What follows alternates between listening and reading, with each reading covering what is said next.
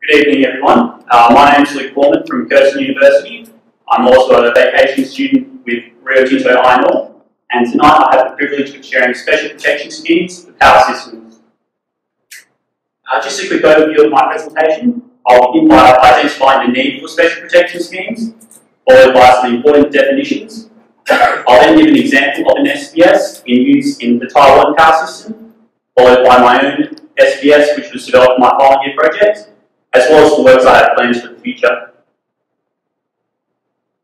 So we all know that electrical faults do occur, and when they occur on power systems, such as distribution networks, they can result in severe damages, not only in terms of damage to generators or bus bars, but also in terms of lost production, for example in mine companies with their downtime. These costs can run into millions of dollars, and thus there is a strong need for good protection schemes. There is a need for reliable algorithms which can monitor key system parameters and mitigate the need for faults. And thus the solutions proposed in this presentation fall into the category of special protection schemes. This is the Rio Tinto distribution network in WA. We have 14 different mine sites throughout the Pilbara. Here at Caribou and Urili Mine Power Station, those are the two main sources of generation. And late in 2011, there was a single-phase ground fault between Brockman and Millstream.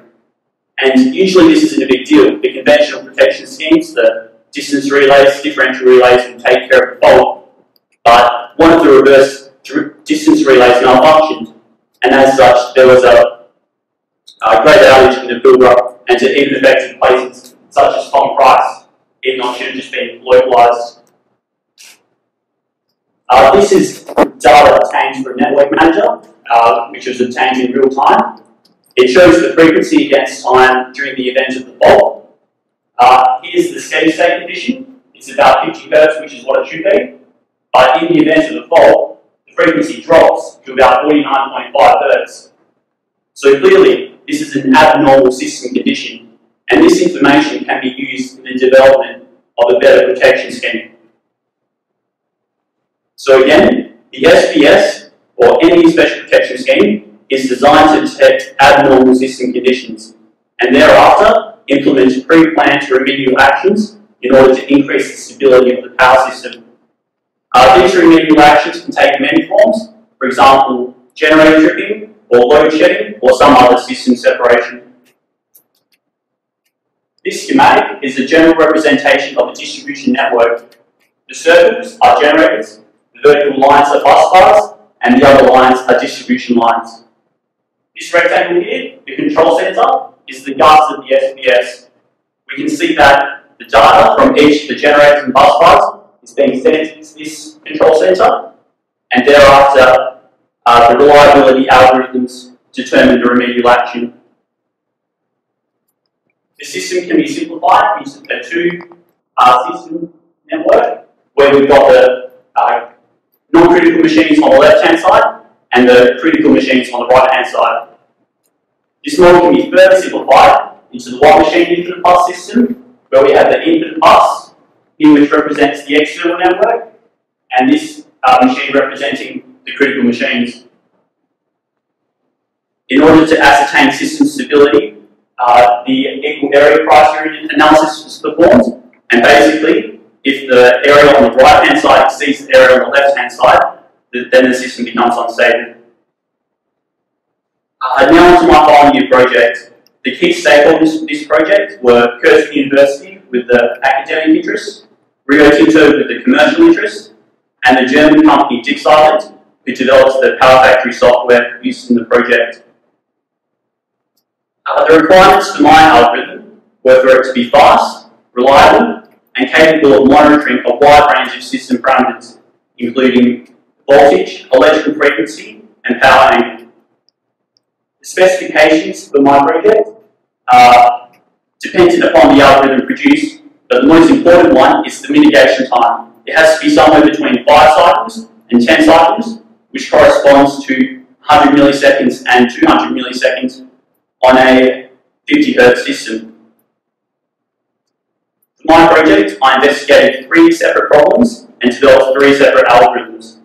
The first problem considers two faults on the distribution lines in separate locations. The second algorithm considered a three-phase fault on a generator, and the third was the unexpected loss of a distribution transformer. For the sake of my project, I had to make several assumptions. The first was the most severe fault type being a three-phase line-to-ground fault. The reactance to resistance ratio was assumed to be 10:1, which is consistent with most distribution lines. The AVR files, or the automatic voltage regulator files, and governor files were assumed to be developed correctly, and perfect communications was assumed amongst the SPS elements. In order to test the algorithms, I had to come up with some sort of test bench, and the test bench chosen for this project was the Warden-Hale 6-bus model. The Warden-Hale 6-bus model has 2 generators, 6 bus bars, and 3 loads, and was therefore sufficient for this project. Arbitrarily, I chose 2 of the loads to be critical. That's the load at bus 3 and bus 5, and the load at bus 6 was nominated to be non-critical. In order to verify the stability of the network, I had to execute a load flow. It's evident from this graph that bus 1 and bus 2 are the generation bus bars, whilst 3, 5 and 6 are the loads, and bus 4 is a transfer bus. This schematic illustrates the algorithm I developed for the first problem. Basically, I've got 2 distribution lines being at fault. One here between bus 1 and bus 4, and another fault between bus 1 and bus 6. If the SPS is not in use, the system is able to restore to the steady state condition. As we can see, bus 2 supplies a significant amount of power, so even if we were to lose generator 1, it is still able to satisfy 70%. However, if the SPS is in operation, by controlled load shedding and the utilisation of capacitor banks, we are able to satisfy 98% of the critical load. That's shown in this table here. Without the SPS in operation, only 7%, but with the SPS, at least 98%.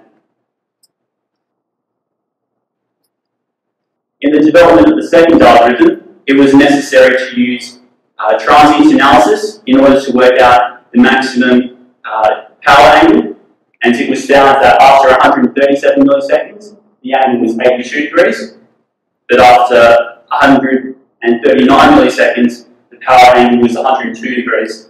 So the maximum power angle was found to be, maximum volt duration was 137 milliseconds. In the future, I plan on developing more sophisticated algorithms on larger networks, such as the IEEE 14 bus, and after that, exporting these algorithms onto the Rio Tinto distribution network.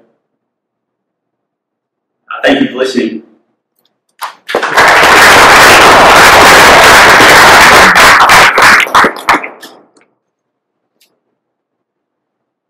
Yes? How close would the special protection system be to the actual faults? I imagine it has to be some sort of control signal that has to travel to somewhere to perform the correct action. And then with such small periods of time, I'm wondering if the speed of light becomes too slow. Yeah, speed is a major concern with SPS. Unlike conventional protection schemes or normal controls, it won't go through the Rio Tinto Operation Centre. It will be placed locally on the power system, and as such, when you're monitoring the bus bars or the loads or even the generators, we can access those values in real time. For conventional protection, usually we're good if it's in 100 milliseconds. So if the fault is, say, somewhere between 100 and 140, the SPS should be able to do its job. Yes? How difficult or easy is to implement this in a real system? You're saying my algorithms will be implemented in Rio Tinto. What is implied in that? What do you need to do to implement your algorithms in Rio Tinto's network? In order to verify the merits of the algorithms, you have to have much more realistic values obtained. What I'm doing here on the Warden-Hale system is assuming very simple parameters, but in order to eventually get it implemented on the Rio Tinto network, I'd have to look at what type of monitoring units I could find that would give me the speeds I want. And in the development of the algorithms, also utilise developed relays by companies such as ABB and see if they can actually integrate with the operational functions of the SPS. My question, sorry, if I may continue. It was not, it's just a piece of software you have to integrate into the big SCADA system. It involves incorporating new equipment. My concern is safety, you see. Yeah. How do you know your system is not going to introduce unknown side effects to an already operating system? So the installation part wouldn't be too difficult. We've already got protection schemes in place with differential and comps there, so it'd just be a matter of hooking the SPS units up to those. But in terms of its operational sense to make sure it doesn't trip when it's not supposed to, we'd have to do advanced nuisance testing in software environments.